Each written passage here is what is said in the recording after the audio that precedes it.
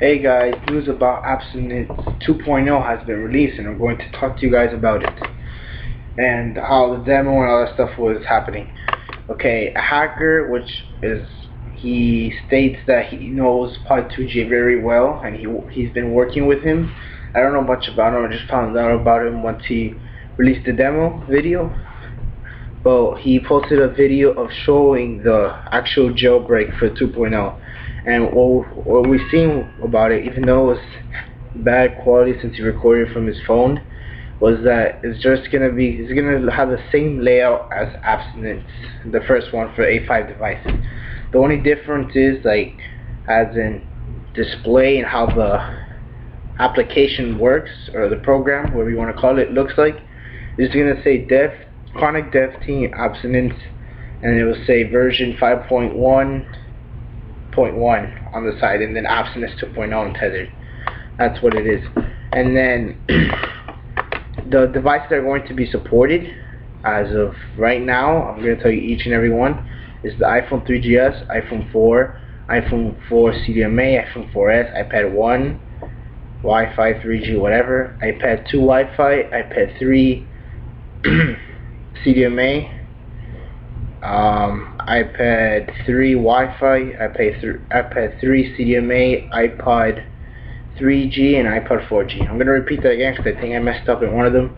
iPhone 3GS, iPhone 4, iPhone 4S, CDMA and GSM, iPhone 4, CDMA, GSM, and the iPad 2, the first generation iPad, the iPad 2, GSM, and CDMA, and then the iPad 3 Wi-Fi and CDMA, iPod Touch 3rd generation and 4th generation.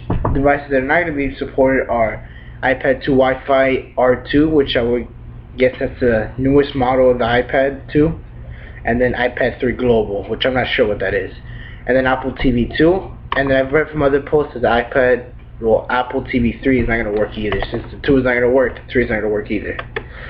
And the jailbreak will consist of 5 minutes, as I saw from it. Like, the whole jailbreak process is going to consist of 5 minutes, and it's just going to be the same as Absinthe, the first one that was released for the A5 devices, that you won't have to go to DFU mode or touch your device. You just plug it in, click jailbreak, and let it do its thing.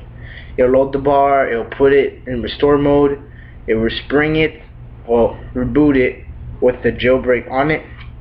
But once your device is done rebooting, you cannot touch your device. I was going to say that don't touch or whatever, and then it will respring, and then you'll see the Cydia icon, and you're finished.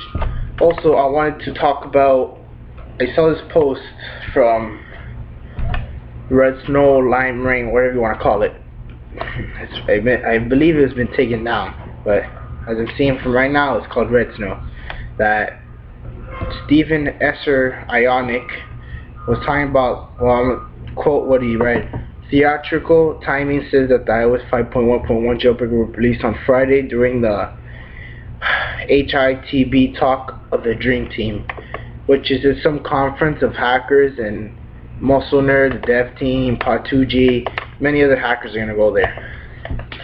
I believe that's the Hack in the Box conference. Yeah, it is. That's what it stands for.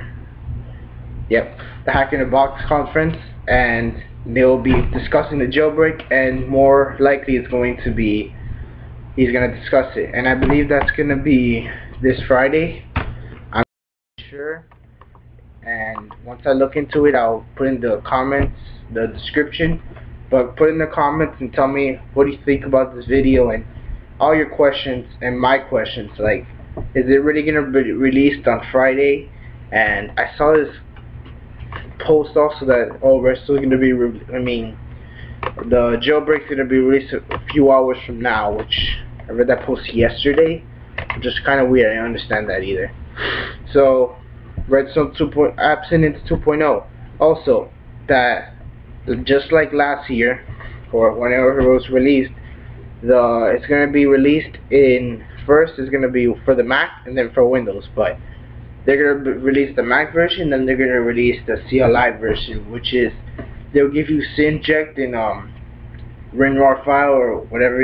You have to use WinRAR to extract it, and then you have to put in commands and stuff into the command prompt window, and then you'll jailbreak your device. You'll have to install a profile and all that stuff.